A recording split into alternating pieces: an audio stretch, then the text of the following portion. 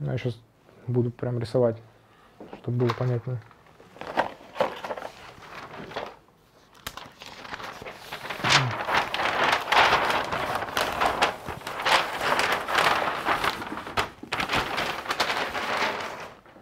То есть речь идет именно о, допустим, проезд, потом 5-6 рядов растений, как правило, и дальше опять проезд. И то есть опрыскиватель с форсункой.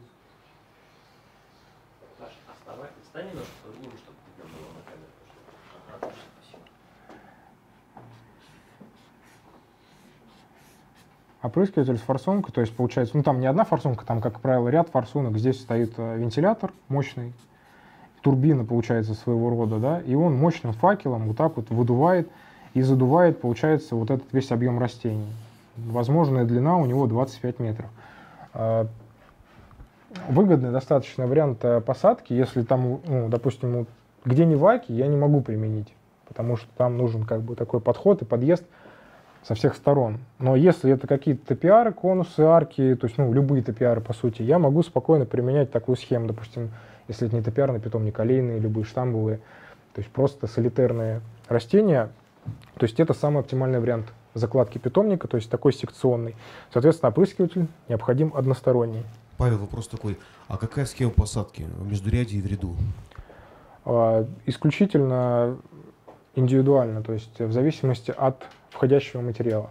То есть я никогда не планирую, ну я могу примерно планировать, чтобы хотя бы понять, влезу я там в одно поле или мне надо 1,5 поля, но на этапе планирования шаги они такие, как бы плюс-минус километр. Но когда ко мне уже пришли растения от поставщика, я их уже увидел физически, их прошел, обмерил, я вижу объем растений, потому что они, как правило, могут все равно немножко размеры отличаться в этой вот ростовой линейке. И уже исходя из имеющегося объема растений, я составляю схему посадки. Потому что я могу, допустим, для эффективности зонтики закомбинировать с шарами. То есть под зонт садится шар, потом опять зонт. И вот в шахматном порядке мы получаем максимальную выжимку и эффективность вот от квадратного метра, то есть поля. Добрый день, коллеги, друзья! Я Наталья Чемеричка, руководитель питомника. Приглашаю вас в теплый город Сочи 4 и 5 декабря на Конгресс питомниководов. Вас ждут выступления спикеров, ведущих специалистов нашей отрасли на злободневные для всех питомниководов темы.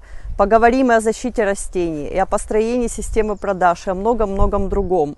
Кроме того, у вас будет уникальная возможность предложить продукцию свои растения крупным питомникам нашей страны, в том числе и представителям сетей на сессии «Купи-продай». И, конечно же, на такие мероприятия мы собираемся для того, чтобы пообщаться, для того, чтобы обменяться опытом. Это те бесценные минуты общения, которые дают нам очень много в нашем развитии. И для этого, наверное, и организовываются данные мероприятия. Поэтому от всей души я вас жду и буду рада видеть в теплом городе Сочи, у нас здесь на юге, в декабре месяце. До встречи, друзья! Про эту схему, я думаю, понятно, да, вот такой вариант опрыскивателя, вот он. Далее, опрыскиватель, который применяется для, чаще всего, не черенков, а растений, которые отгружаются ОКС, да, то есть которые просто вот сидят на одном поле, да, ковром, и вы их обрабатываете. Либо там, допустим, низкие какие-то туи, часто вот эта навеска имеет свойство регулироваться по высоте, и какие-то невысокие растения можно обрабатывать. Ну, я думаю, рисовать не надо, тут достаточно понятно изображено. Что бы хотел еще добавить, вот поэтому, то есть когда происходит закладка этих вот рядков растений, важно, опять же, рассчитывать под тракторную колею, чтобы в дальнейшем без потерь, без экономических потерь можно было загонять имеющийся трактор, да, МТЗ там, или без разницы любой другой. И навеска, которая для двурядной посадки. То есть больше 2 рядов неэффективно, то есть плохо пробивает. В НИВАКИ вот как раз-таки такой опрыскиватель у нас используется. То есть речь о 2 рядах. То есть потом проезд получается, И опять. Тут междурядье небольшое для культивации. То есть, чтобы заезжал, оно рассчитано с тем учетом, чтобы мог заехать культиватор. Да? Мини-трактор узкий с культиваторной навеской, либо уже, если не заезжает, ручной культиватор. То есть, тут тоже есть промежуточек, там, сантиметров 50. То есть, и тоже вентилятор обязательно у него стоит. То есть ряд форсунок. И вентилятор работает как бы на всасывание, то есть он воздушный поток захватывает сзади и мощной струей как бы вот сюда его выдает. Но такой опрыскиватель, он эффективен для, ну я сейчас говорю про крупные растения, там, мелкие растения какие-нибудь там до метра, может быть и 3 ряда, да, он будет эффективно обрабатывать, и 4. Но вот в моем случае, как бы вот когда большая разница всего материала, лучше брать, ну, на старом питомнике мы используем такой, на новом как бы будет использоваться вот такой. Когда более 3 рядов, то от такого варианта следует лучше отказаться.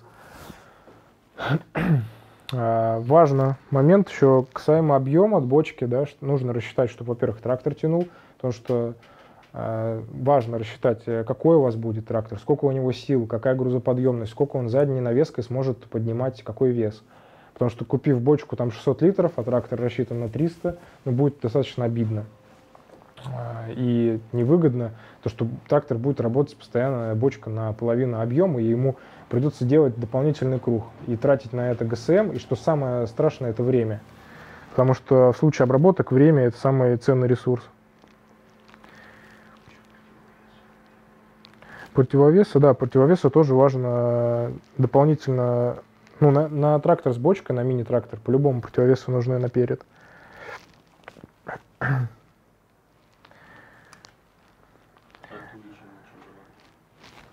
В зависимости от высоты, ну, низкие совсем туи можно вот этим вот опрыскивателем. Ну, как бы, если более крупные, нет, как правило, вот оптимальный вариант. То есть, если это секционная посадка, там по 10, там, по 8 рядков, вот этот опрыскиватель отлично будет продувать. То есть, нужно лучше смотреть односторонние. Важно еще, ну, это, в принципе, даже можно вам сделать, если у кого-то имеется уже какой-то опрыскиватель, да, и вы с ним работаете, провести тест форсунок, то есть опрыскивание, качество, распыление. То есть загоняем трактор с водой, да, то есть имеется растение, я все время рисую конус, тоже быстрее. Имеется растение, да, загоняем трактор и развешиваем листки бумаги, да, А4 буквально, просто вот самые обычные, там в нескольких местах. Тем самым мы можем после прохода понять, да, какое качество, то есть все листы мокрые. То есть, может быть, допустим, у вас наверх не долетает, и вам нужно либо подрегулировать штангу, может быть, забились форсунки, может быть, просто форсунки стоят не те, не с тем распылом. То есть, на самом деле, по форсункам, то есть, это отдельная тема, и если опрыскиватель идет с завода, ну, нужно обязательно тоже проверять, потому что, допустим, кончик растения может не опрыскиваться, и у вас его там клещ поест в дальнейшем. То есть, и просто будет растение все стоит качественное, а верх, допустим, желтый, то есть пораженный кем-либо. А по форсункам еще тоже отдельно, допустим, в НИВАКИ опрыскиватель уже покупался не новым, когда еще питомник, то есть только начинал свой путь, да, свое развитие. 10 лет ему точно этому опрыскивателю, то есть и он покупался не новый, какой-то итальянский, я даже сейчас фирму не могу сказать. И вот в том году, то есть у него только у нас сломался этот компрессор, получается, мы его поменяли, просто такой же подобрали, новый поставили, и все отлично, опять работает. То есть я, в принципе, в НИВАКИ не вижу смысла менять вот этот опрыскиватель, покупать какой-то новый. Я на нем поменял полностью напорную систему, подобрал нужные мне форсунки, то есть просто, ну, изучил, какие есть варианты у поставщиков. То есть есть книжечки, аннотации, то есть они мне пришли, я как конструктор, грубо говоря, несколько разных вариаций, да, по этим струйкам перебрал и подобрал для себя оптимальный вариант, который вот дует так, как мне надо. По бренду еще, ну, форсунок тоже, может быть, кому-то будет важно и пригодится. Так, сейчас.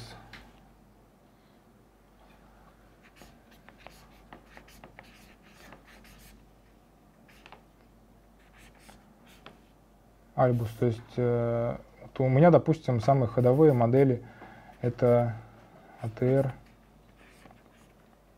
80. То есть вот эти форсунки, они, как правило, самые качественные имеют, ну, лично для меня, то есть выпал именно, они стоят как основные, то есть на штанге.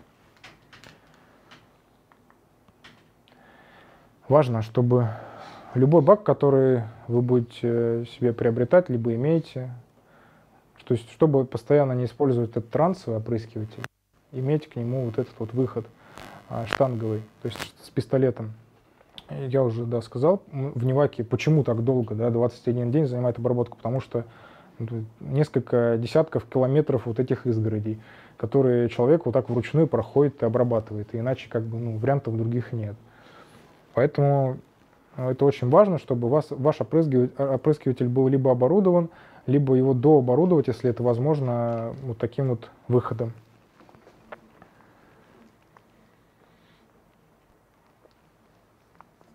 Также тоже стоит иметь в виду, что вот эти шланги подводные, которые подключаются именно к пистолету, их следует закупать, ну, прям запасом, потому что так как он их постоянно таскает, работник, да, трет об плиты, об землю, они перетираются, поэтому у вас на складе прям должен лежать запас вот этих вот армированных шлангов.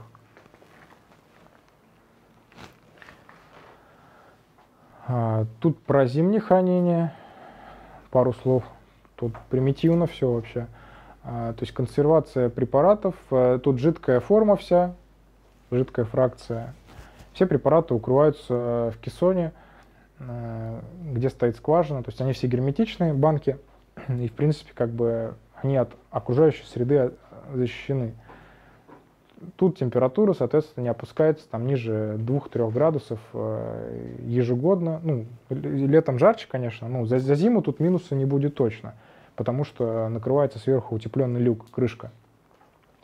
Сухие все препараты хранятся на складе.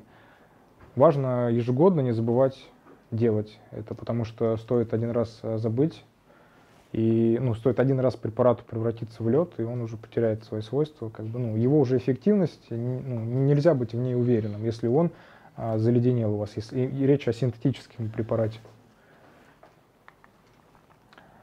Ну и, соответственно, бочка, тут фотография неудачная, именно бочка вот в НИВАКИ, такая вот, она старая, может быть, с виду страшная, да, но свои цели она вообще отлично выполняет. В нее обязательно важно залить незамерзайку, там, минус 30, то есть залить в бак, запустить, чтобы компрессор прогнал, чтобы из всех форсунок пошла незамерзайка, и то есть ничего не порвало от замерзания, и стоит она в теплице на палете. Хотел бы еще сказать про форсунки, сразу не сказал. Важно, чтобы они были быстросъемными. То есть, ну, скорее всего, сейчас современные бочки, они оснащены быстросъемами, чтобы не крутить ничего гаечным ключом, а так называемые есть байонетные такие вот колпачки, чтобы раз там в несколько дней работник мог быстро их снять, кинуть в уксус, и они откисли, потому что эффективность опрыскивания снижается значительно, когда происходит забивание. Потому что хоть препараты и растворяются, да, но, допустим, у каких-то минеральных может быть немножко осадочек, да. Ну, какой-то все равно попадает песочек и забиваются так или иначе сеточки вот в этих вот опрыскивателях. Поэтому важно оборудовать, либо проконтролировать, чтобы новый опрыскиватель был с быстросъемными вот этими байонетные колпачки, байонетное крепление. Павел, а еще такой вопрос по препаратам. Вы сказали, очень важно, чтобы они не перемерзали, потому что они могут потерять свои свойства. А как вы проверяете препараты, которые приходят у поставщиков? Они же тоже у них лежат на складе, теоретически они у них тоже могли перемерзнуть. Ну, теоретически да, но мы в поставщиках уверены конкретно. То есть если поставка, да, зимой, ну, как правило, даже зимой они их и не возят. То есть мне поставка приходит уже в конце марта. То есть все остальное время они хранятся в теплом складе. Тут речь даже не о всех жидких, а есть препараты, допустим, медь содержащие, им ничего не будет. То есть они могут замерзнуть, превратиться в лед. То есть минеральные, то есть неорганические пестициды, их можно морозить. То есть, ну, как бы они, вероятно, ну, ничего с ним не будет. Тут речь именно о синтетике. И по средствам индивидуальной защиты. Тут мини-табличка именно на бюджет на предстоящий год, на 22-й. Это учитывая то, что у меня уже объем там масок есть определенный, да, и, может быть, какие-то остатки по компонентам, да, которые применяются для защиты. То есть у меня вышел 75 тысяч бюджет. Я думаю, если вот прям начисто и наголо закупаться, то можно там до 100 спокойно тысяч как бы бюджет было бы увеличивать. Здесь представлены ряд, получается, вещей, которые, то есть без которых химическая обработка не представляется возможной. Тут, получается, этот список составлен по сайту всеинструменты.ру, да, но просто мне удобно, что у них там все есть и сразу. То есть, в принципе, я думаю, что можно, наверное, и дешевле триемовские найти где-то вещи. Но у них доставка быстрая, поэтому как бы вот мне выгодно купить все и сразу. То есть это очки обязательно, это наличие очков. Важно, чтобы они были с вентиляцией. То есть чтобы они были не герметичные, а у них стоял клапан, потому что в противном случае это запотевание, это постоянное вот это вот протирание и зацарапывание стекла, да, и он будет у вас работник эти очки, то есть каждый день выкидывать, и вы на этом разоритесь просто. Поэтому важно, чтобы очки были оснащены клапаном для вентиляции от пара. Особенно это вот касается жаркого летнего времени. Также маска. Маска, как вариант, ну, бюджетнее, получается, такая именно на нижнюю часть лица, потому что полнолицевая, она стоит космос. Триемовская, плюс ее в том, что, в принципе, ее хватает на сезон, то есть, да, в принципе, даже, наверное, на больше, но на сезон точно. То есть, если ее там не рвать, не нарушать ее герметичность, на нее идут сменные модули. В принципе, в презентации оно будет все, как бы, да, и модели прям можно брать те же самые. То есть сменные модули подобраны из расчета, что они защищают от кислот, щелочей и мелкой пыли. То есть они нам подходят для обработок. Перчатки, желательно, чтобы они были длинные, чтобы рукава в них, точнее на них заправлялись по технике безопасности.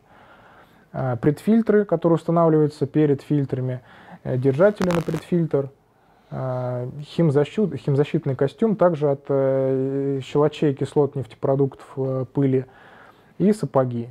Ну, сапоги тут неправильно показано. Сапоги, да, штаны должны на сапоги заправляться. Капюшон. Тут, то есть вот этот вот перечень этих вот вещей, это вот все, что нужно работнику будет для комфортной и грамотной работы в плане техники безопасности. Собственно, ну, на этом у меня, наверное, все вот именно по основной информации. Если вопросы такие. Ну, если ты думал, что мы просто тебя так отпустим, то ты зря думал.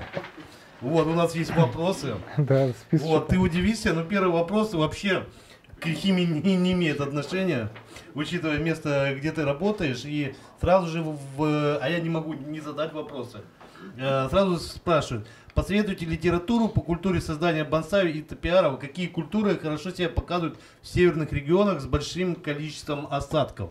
Ну, я так понимаю, в плане создания топиаров, культуры топиаров и садовых бонсай. Ну, по литературе, единственное, что это будет англоязычная версия, это, наверное, Джейк Хобсон, самый, как бы, такой, где изложена подробно вся методология создания.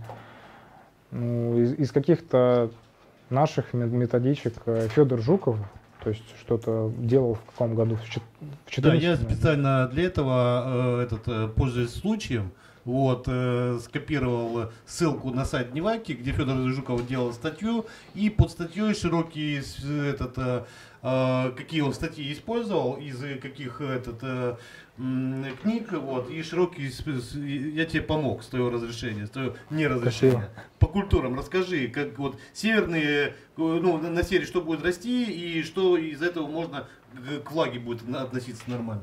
Ну, однозначно, сосна обыкновенная, как бы мы ее прям, ну, она у нас идет в первых рядах, то есть самая, наверное, устойчивая культура.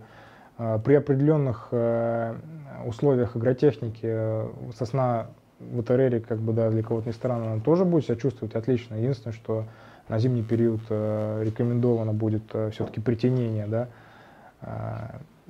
И все прочие сосны, которые вот именно в ассортименте НИВАКИ, это горные, как видовые, так и мугусы. То есть все будет себя чувствовать отлично в условиях северных регионов. И по лиственным топиарам скажи, пожалуйста, что бы ты рекомендовал? По лиственным топиарам самые... В принципе, в НИВАКИ... Вот, ну, на увлажненных да, именно. На увлажненных однозначно пузыреплодники, в первую очередь, липы, березы, то есть... Я бы вот калину еще бы и дерны бы добавил бы, прям все бы, вот тут уверен. У нас как раз в НИВАКИ достаточно тяжелые почвы, и, собственно говоря, у нас вот как раз список, посмотрите, ассортимента, это у вас практически все. Если мы говорим о третьей зоне, допустим, то да, это может быть уже там пинус пумила, кедровый сланник и пихта сибирская, да, там, если мы говорим о совсем холодных местах, то таким образом. Так, прилипатель какой применяете? В данный момент липосан. Вот сейчас вышел новый тренд 90 зарубежных производителей. Я сейчас точно не помню, кого хочу вот попробовать. Тренд 90 хочу попробовать. Кучу вопросов сразу. Вы продаете сформированные растения? Пишете ли инструкции по поддержке формы, уходу? Культура бонсаева крайне сложна для многих садоводов. Становится ли это проблемой? То есть как вот НИВАКИ выстраивают работу по всем этим вопросам? Да, растения мы продаем полностью готовые, уже сформированные, то есть и непосредственно именно к посадке, и для того, чтобы получить уже готовую картинку на объекте, то есть не доформировать, что-то не дорабатывать, но определенные сервисы, сноровка, именно опыт какой-то, ну, он должен быть. То есть мы в этом плане не бросаем, то есть мы даем входные рекомендации по запросу, как бы, если это требуется, какие-то частные тоже консультации, ну, мы можем дать какие-то советы. Также мы открыты в плане практики в питомнике. То есть если кому-то заказчиков, не заказчиков, а из озеленителей требуется попрактиковаться в стрижке и работе с ножницами, как бы мы всегда рады принять и показать, как мы это делаем. То есть приглашаешь? Да, да. Все, к Павлу Уколову координаты записать, то есть все пишите. Ну, ты же есть на Фейсбуке, да, в соцсетях? Да. Замечательно. Так, теперь дальше.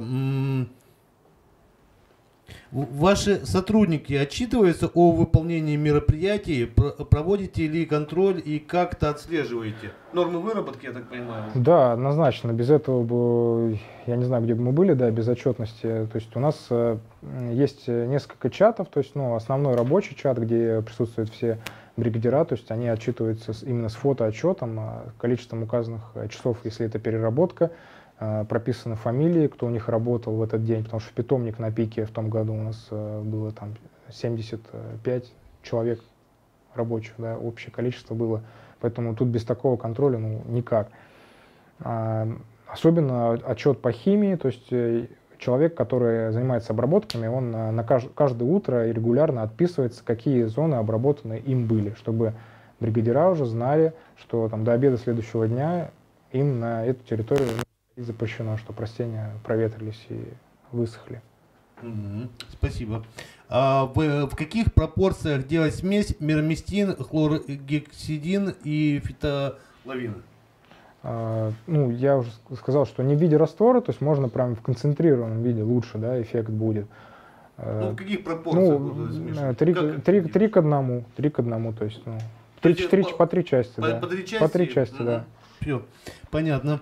Так, а как по итогу выглядят эти морозобоины после сезона таких обмазок? Нужно ли на следующий сезон их продолжать?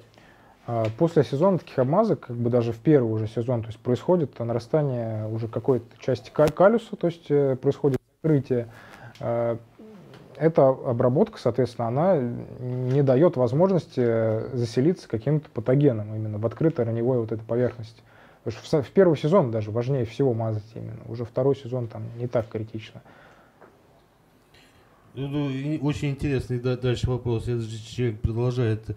Не лучше ли после ряда обмазок закрыть ранение смесью из мелкой кипяченой щепы или опила и клея в случае, когда морозобоины частое явление и не является выводом из плохой агротехники?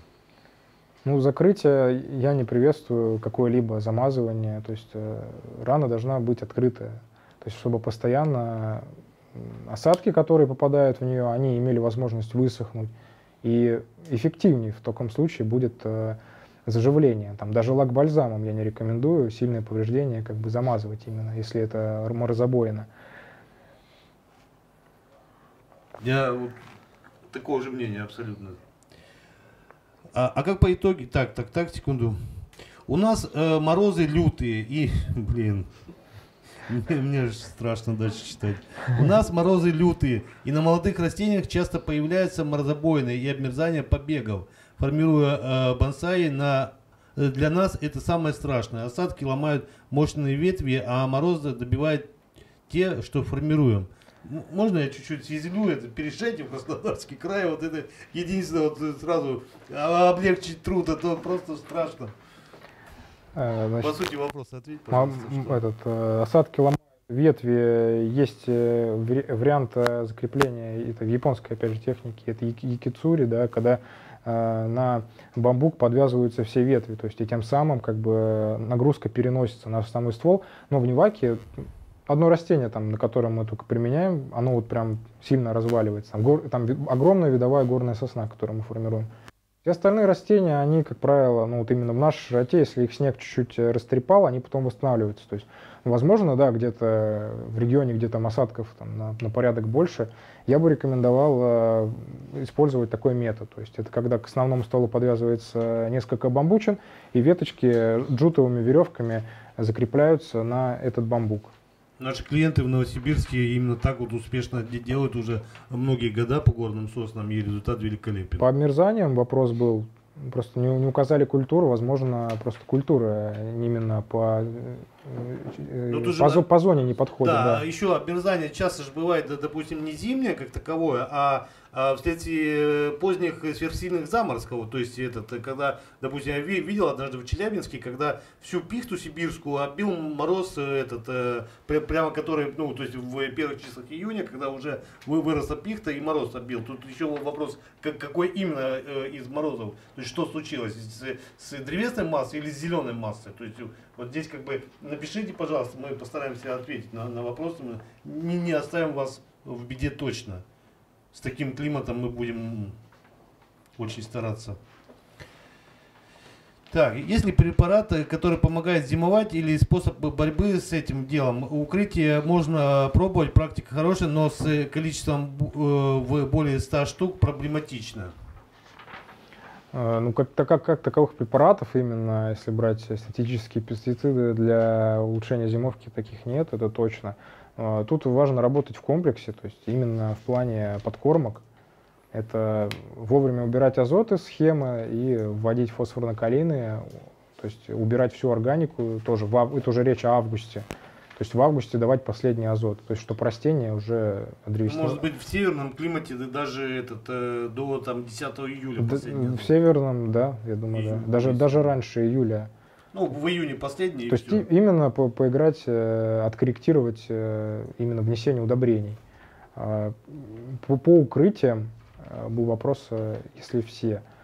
Ну, как бы есть объекты, где и 100 растений как бы порой следует укрыть. То есть, если они подвержены этому делу, можно на зимний период обработать пуршатом. Это тоже как бы эффект оказывает. То есть, это своего такого рода как бы микрозатенение, то есть покровов растения.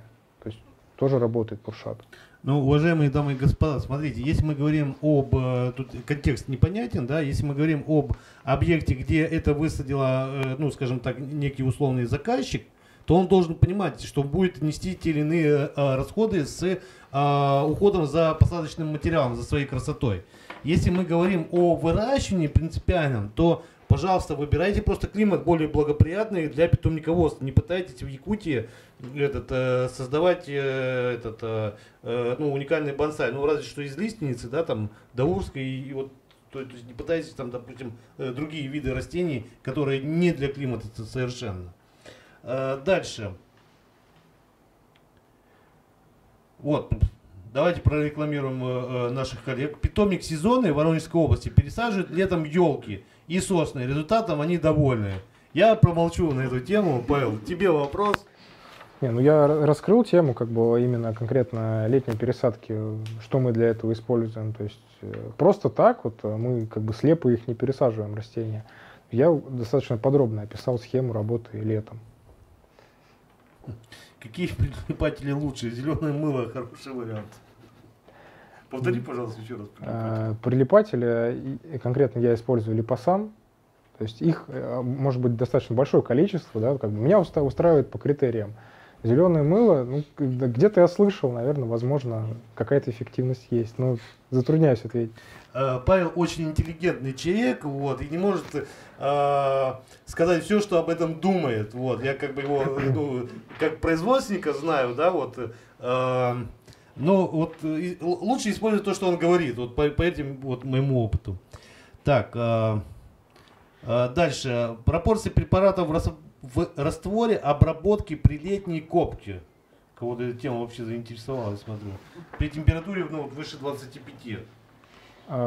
Тут, извини, то есть очень сильно зависит от того, как вы готовили корневую, то есть были ли подрезки, какой у вас грунт. Если у вас глинистый, то есть шансы. Если у вас хоть немножечко, допустим, структурные черноземы, нет нормальных шансов, вот сразу говорю. Опять-таки, хвойные есть шансы, лиственные нет шансов. То есть вот здесь просто вы не представляете, сколько вариантов вот в этом вопросе. Но тем не менее, повторю тебе еще раз вопрос. Пропорции препаратов в растворе, обработки при летней копке.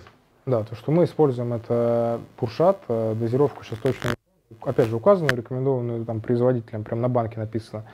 Значит, микроудобрение это грамм-1,5 грамма на литр, и, соответственно, прилипатели там 0,5 грамма на литр идет.